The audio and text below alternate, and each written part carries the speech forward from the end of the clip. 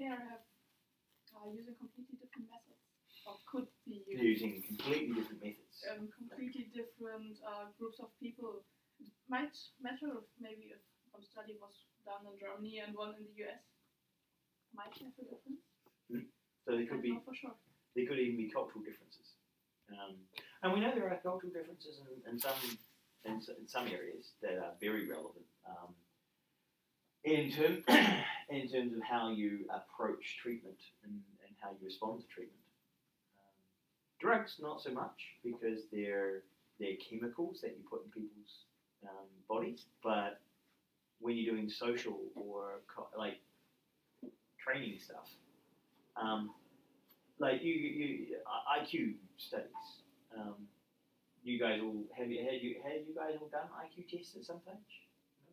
Maybe some of you have, some of you haven't. Do you believe in IQ as a?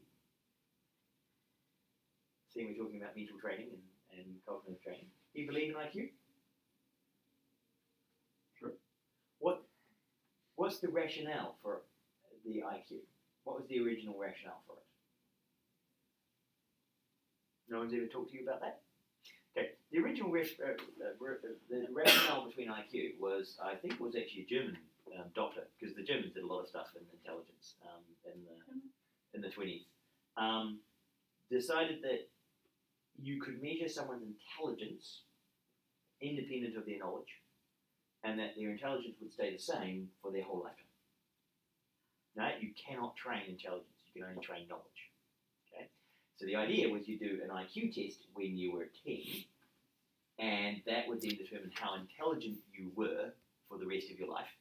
And then all we could do is try and get you enough knowledge to compensate for your lack or uniquely high intelligence. Right? And so originally it was then used to screen people and say, well, you guys are the intelligent ones, so we'll try and give you lots of knowledge. And you guys aren't intelligent, you're never going to be intelligent, so we'll make you work in the trades, right, and do apprenticeships. We've kind of got rid of that process a bit. The British still use it a little bit, even though it's been completely discredited. There is no way of measuring intelligence that stays static your whole life. Right? We now have two concepts of intelligence: crystalline intelligence and fluid intelligence. Okay? Now, crystalline intelligence is your knowledge, basically, how much you know. Your fluid intelligence is your ability to problem solve and create new knowledge. Now, dementia is interesting because it seems to destroy fluid intelligence much faster, right? Because fluid intelligence is that ability to learn new things, and dementia is the inability to remember and learn new things. So it seems to be fluid intelligence that's destroyed. Crystalline intelligence, not quite so much, because often they can still remember stuff from a long time ago, and they have knowledge, but they can't learn things and they can't change.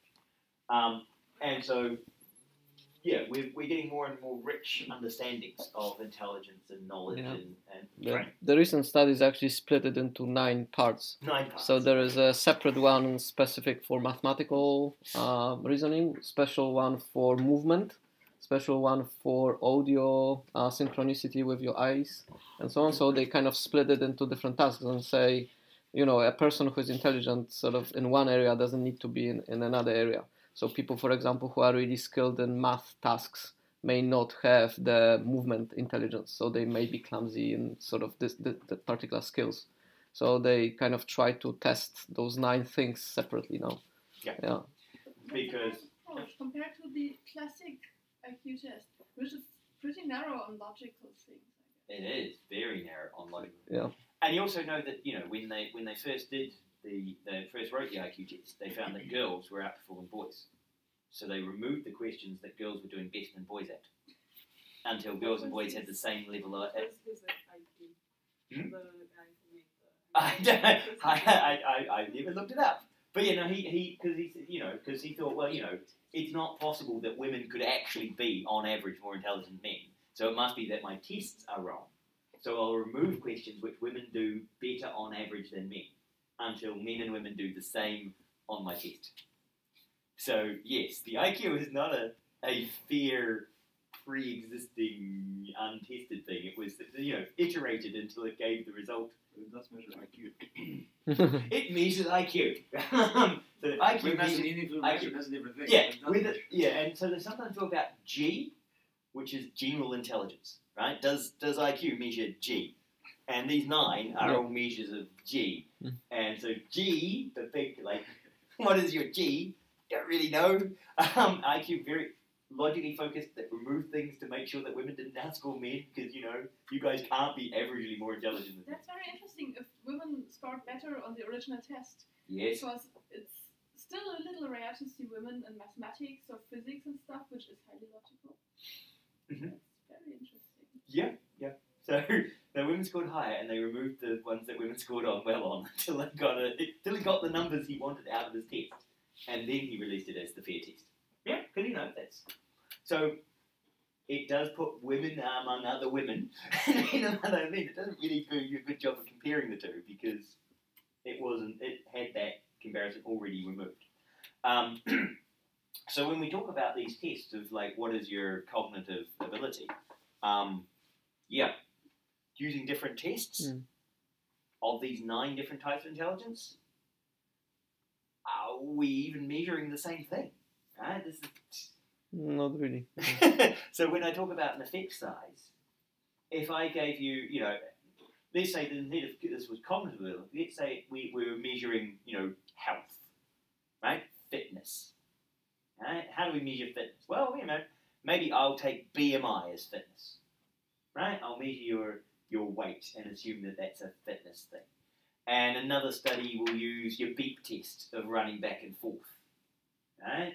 And another study will measure arm strength, right? And then what we do is we make you run a long way. Which of those tests are you likely to improve at if the exercise we give you is running? And running. Probably in the beep test, right? But the arm curl strength test, probably not. BMI, maybe a little bit, right? But it might not have much of an effect. Because in certain populations, if you make them run a lot, they won't necessarily lose a lot of weight, because they'll start putting on some muscle weight. They'll lose some weight with aerobic fitness, but they might already be... if I made Marius run more, he's not going to lose any more weight, right? Because there's not much left of him. Right? Pretty stable weight. Yeah. If you made me run a lot, I probably would lose some weight, right? But we're a different population, basically, right? I'm already in the obese category, he's not, right? So a single activity on us won't have the same effect. And that's why they're talking about, if you're already threshold on your test, right? Because the MMSE, the Mini Mental State Evaluation, you guys will all max out on it, right? Actually, I can show you. Actually, you go through a search. Have you guys seen an MMSE, the Mini Mental State Evaluation? Done any? Okay, we'll do a quick look at cognitive tests, because if you look at games like Lumosity, and we'll be talking about that on Thursday, a lot of their games are actually these cognitive tests. So if you look up MMSE, so this is the mini mental state evaluation. Now you should be able to find an example of it. So standardized, actually the first one, the first PDF, you may be able to. That one we might actually give you the instructions, or the evaluation. One comment for comparing me and Simon. I was reading a study yesterday, which was because there are some claims like if you do some exercises and so on, it kind of helps you with your heart and it helps you with your mood and all those kind of positive things for doing exercises. So there was a study suggesting that it is all true for people who never usually do exercises. So if Simon doesn't run and he starts running, he has all those benefits. But if I run a lot and I start doing more, they say actually it's the reverse, because and then days I run, and then base level, and in days I don't run, I have the decline. So it's like with coffee, right? The coffee doesn't really boost your performance. It's just have a decline when you don't have a coffee. Yeah. Yeah, the body adapts. Yeah, exactly. Yeah. If you have a high So- salt intake, your blood pressure goes up until your body works out how to get your blood pressure down again, and it loads. Yeah. Yeah. So you always have to take it in relation to who is doing it, because it is not a universal thing. So let's see how well you guys would do on the MSE, right? Let's see. Do any of you believe you have dementia? Is it a spectrum or is it a? Would you know if you had dementia? Would you remember if you had dementia? Okay, so questions. Time allowed 10 seconds to what year is this? Okay, you got 10 seconds to. That's quite a long time to work it out. But what year is it? Can I look it up? Can we Google it? Do we have the interview? I'm doing this. What year is it this year? I also Google speech search in 20 seconds. You could probably, in 10 seconds, you could get the Google speech search back. Just some headphones and mumbling. What year is it? What season is this? Okay, what month is this? What is today's date? What day of the week is this? What country are we in? This is getting harder. What province? Now that might be stumble some of you. What province are we in? You all know which province we're in? Auckland, yes, good. Foreigners, even the foreigners know. That's good. What city and town? We should be able to do that one. We should be scoring quite high here. In home, what is the street address of this building? Technology van? And number? yes, excellent. Okay, so some of you will get those at that point. Some of you won't. So yes, Speaking has a very short name. what is the name of the building? Facility. Our building. So yeah, a building. It's a building. But yeah, in home, what room are we in? In Philly, what floor are we on? Okay, so you should up here. Okay, say I am going to name 3 objects when let's see. So this is telling the person operating the test, the person who's testing, what to say. So I am going to name 3 objects. When I am finished, I want you to repeat them. Remember what they are because I am going to ask you to name them again in a few minutes. Say the following words slowly, 1 second intervals. Ball, car, man. Okay. Unfortunately, you guys have the test in front of you, so you can look back at it and go work out.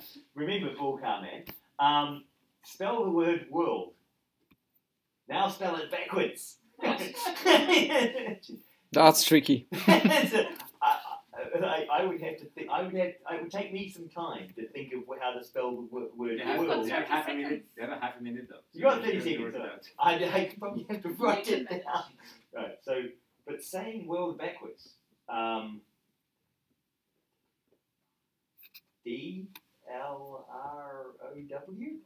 Yeah. It takes mental effort to do that. But yeah. So, world backwards.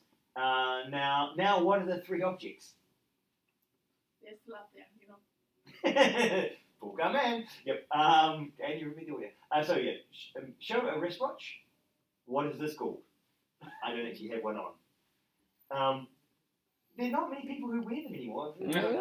All those questions are tricky. Is it a smartwatch or is it a fitness watch? Or, Maybe it's a watch. Yeah. Luckily, dementia tend to hit older people, and they all know what They all know what it was. Hold out a pen. We don't need to change it in the 10 In to the 20 next years. 10 to 20 years.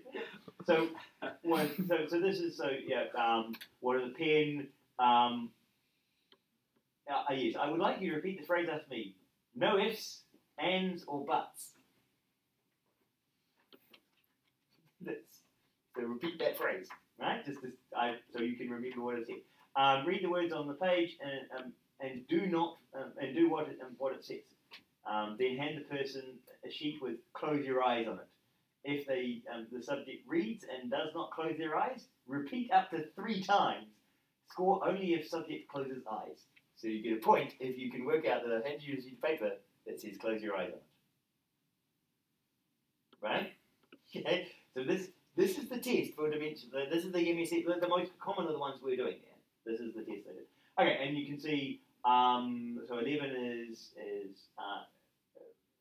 place design eraser and pencil in front of the person, say, copy this diagram, please.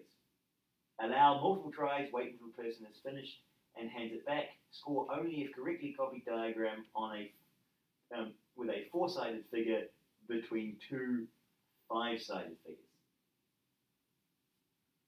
Okay, so they've got to draw 2 pentagrams, and they've got to make sure that the bit that's the overlap is a 4-sided shape. I'm not sure if I would necessarily have remembered to get that exactly right. Right? I might have got a 5-sided shape by having that bottom corner inside the overlap. I don't know if I would have tried to copy it perfectly, but I might not have got that perfectly. And then ask the person if he or she is right or left-handed, take a piece of paper, hold it up and say, take this paper in your left or right hand, whichever is non-dominant, fold the paper in half once with both hands and put the paper down on the floor. Score 1 point for each instruction executed correctly. So take paper in correct hand, folds it in half, puts it on floor. Okay, so that gives you a score out of 30. Now, you guys would all probably get 30, I would think. Yes? You think you'd be pretty ceiling effect at 30? But it says that you should take it with your non-dominant hand. And that's why you ask them what they're you ask them if they're left or right-handed, right? So are you left or right-handed? You're right-handed. So I would say, take this with your left hand. Yeah, but that's cute if you'd like.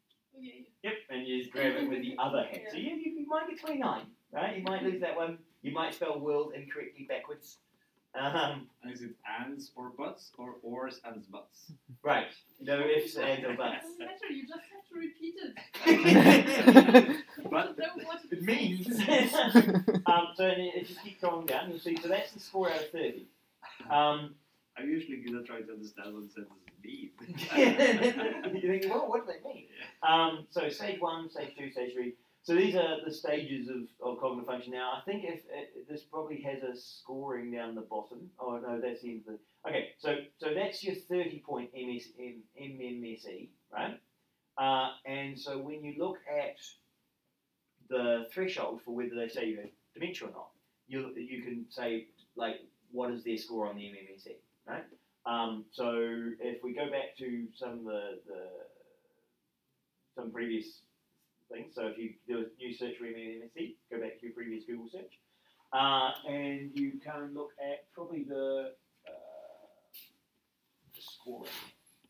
Do they have a